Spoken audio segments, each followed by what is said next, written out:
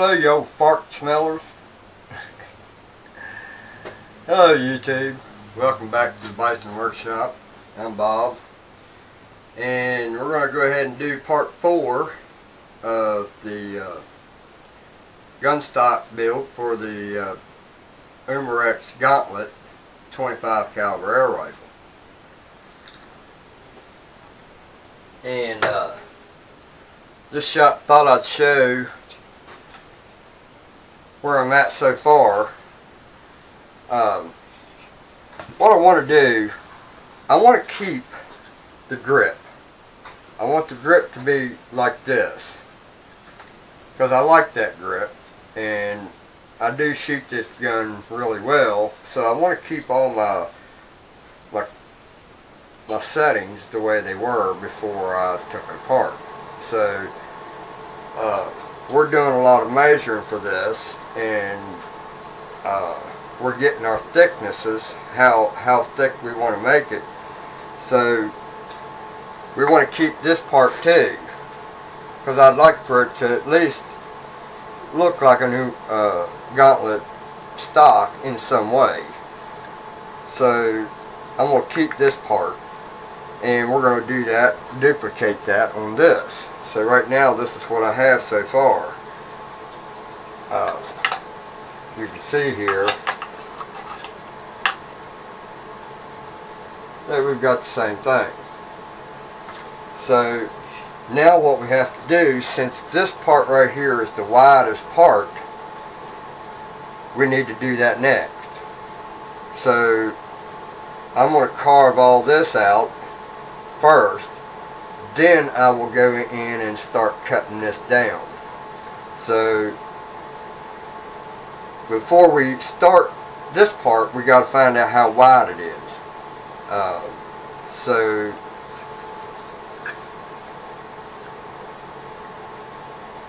this is how I got the end on it. I just took that and drew it. So we'll just carve all this carve all this wood out and all this wood, and start shaping that to what we need it to be. So I put it so that this here would hide the bottom part of the aluminum piece that I put in.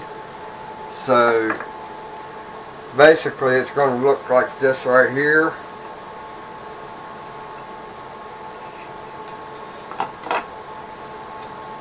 So I just hid all that, because it doesn't need to show all that internal stuff, you know. So we'll put it on there just like that and leave it that way. I was going to go and cut all the way up and leave all that bottom show, but remember, I couldn't use that set screw because it broke off, and I didn't want that to be showing, this part right here. So I just said, well, hell, I'll just cover it all up. So now it looks better that way. So now all I got to do is carve this part out and sand it down, you know, fine detail. Start doing some fine detailing with the sandpaper. So we're getting there, guys.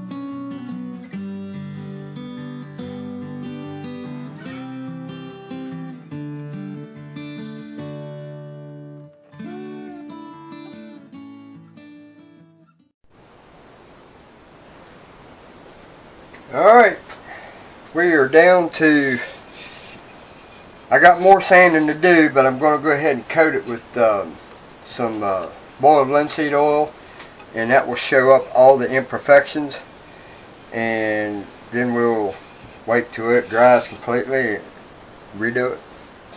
So for now, let's go ahead and get some down in these holes.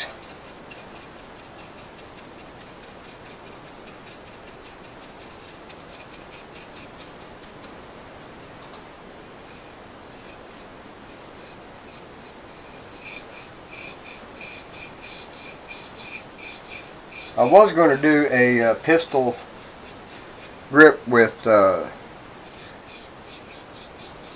know, plates like a regular pistol, but I decided, nah, let me just keep on with what I was doing.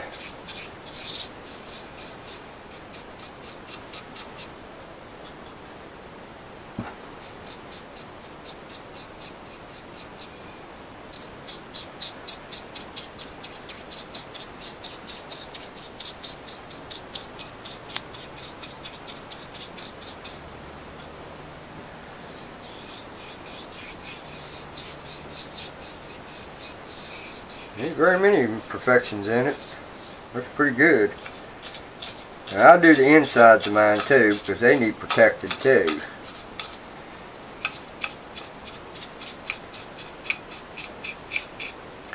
I've seen a lot of people who they'll finish the outside, but they won't finish the inside.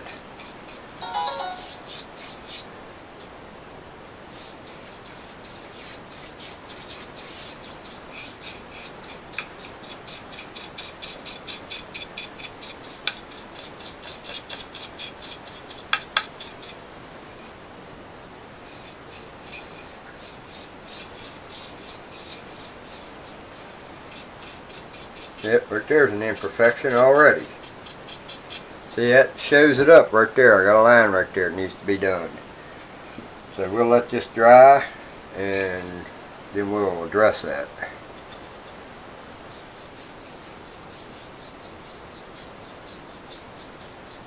We got a couple of the wormholes, and now I got a bug flying around in here.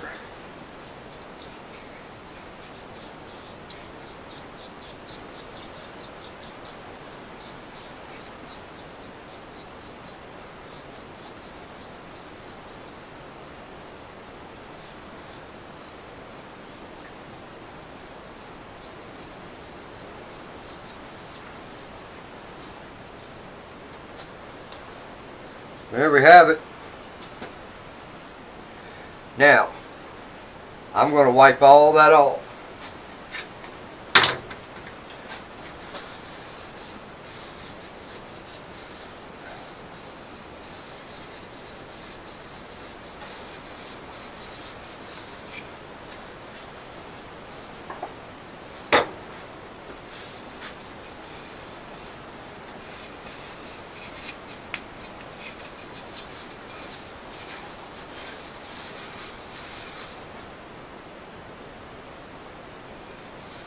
Yep, we got a few imperfections to get rid of right here. We got some lumps or humps.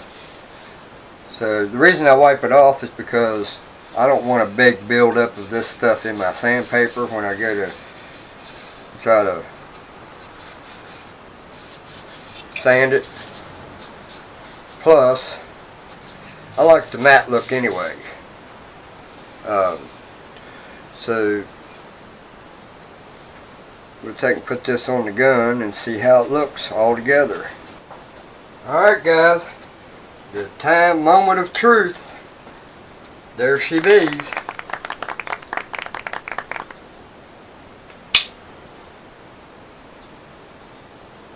So now the only thing I need to do is drill a hole down in the middle, and we're going to make that a separate video, how to pin your stock.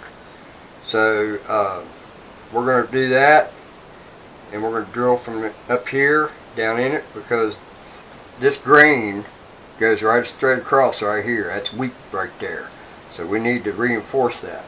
So, but there you have it. We got an adjustable cheek piece, adjustable buttstock, new stock built for the Gauntlet.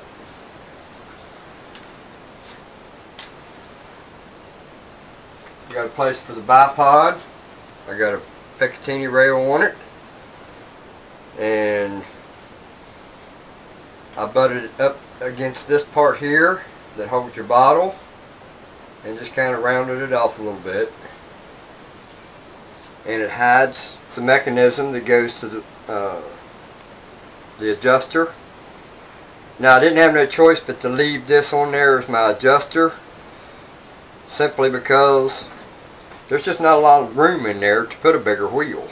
So I ended up putting the one that I had on it right back on it. Plus my setting is back as far as it goes anyway. So the set screws in the top, and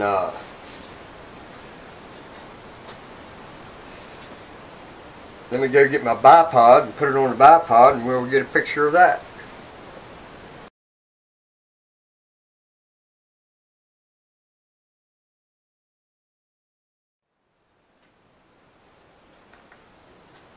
There we have it.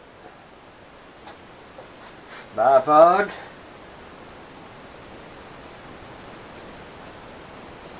There it is.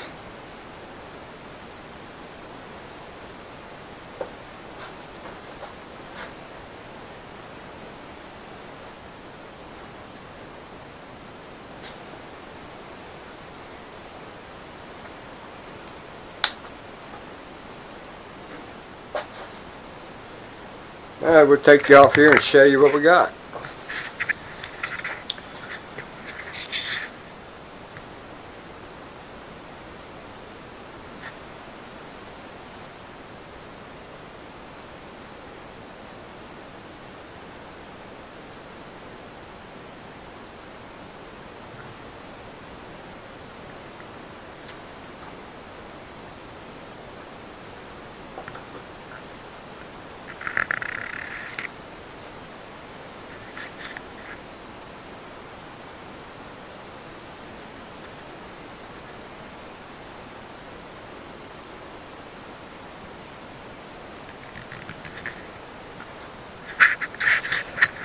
So there you have it. Another fine stock made by Bison. Spread the word. I'll make you one. It'll cost you a lot of work in that. Anyway, hope you guys enjoyed this little series. I got on fire for it, so I went ahead and did it. So don't forget to like, share, comment, subscribe if you want to help the channel out to be able to make more videos for you. You can do so with PayPal at bisonworkshop@gmail.com. You guys have a good one. Later.